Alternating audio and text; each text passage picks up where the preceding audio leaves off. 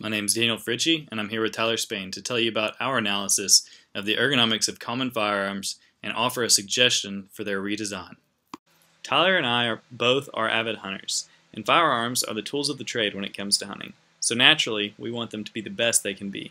Guns have been built with the same basic design for well over 5 centuries, so an analysis of their ergonomics could be beneficial. This is not just a civilian affair. The military still use some basic guns like these.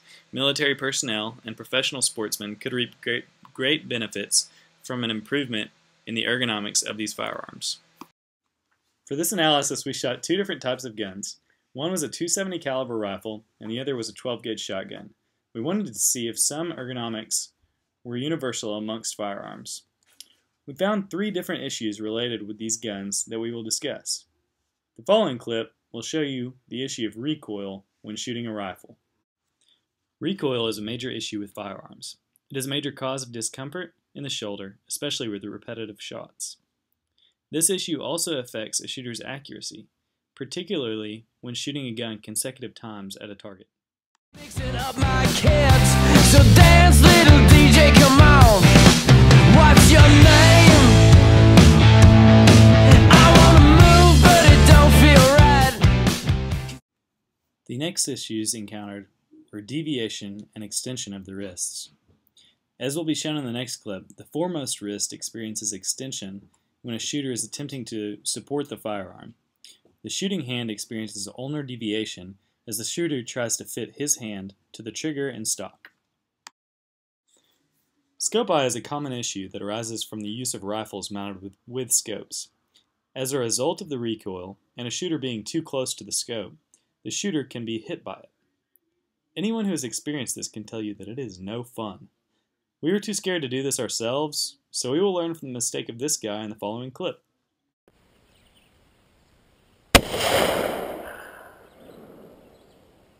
What happened? This hit me. Oh, really?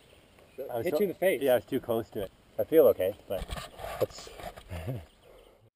Plot twist. He was definitely not okay. Friend, the dude from the house. Oh, yeah. He got punched in the eye. Our first redesign suggestion addresses ulnar deviation.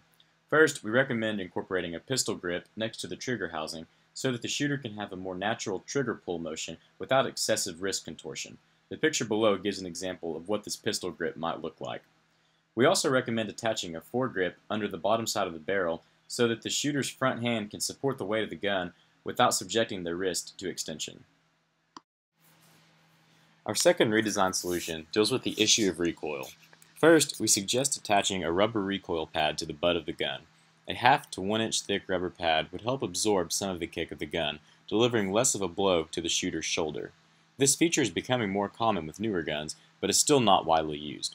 Second, attaching a muzzle brake to the end of the barrel would help reduce the gun's recoil by diverting the explosive gases in the barrel to the sides of the gun.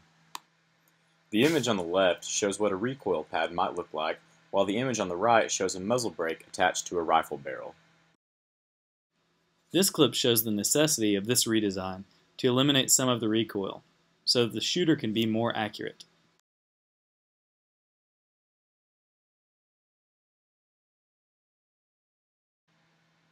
Finally, we have 2 suggestions for how to reduce a shooter's risk of scope eye.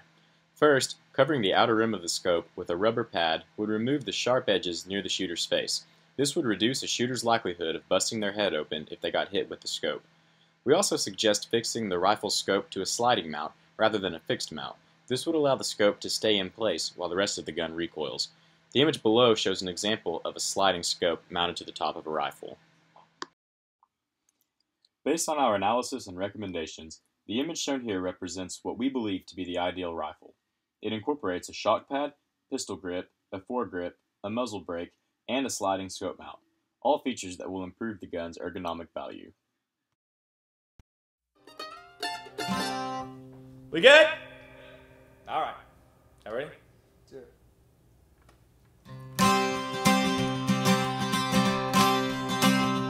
I like my jeans real nice and skinny, and I like my V-necks and my tanks to hang a little loose. I like growing out my hair wearing my grandpa's hats with a nice pair of cowboy boots. I ain't no hipster, I ain't no redneck by any means.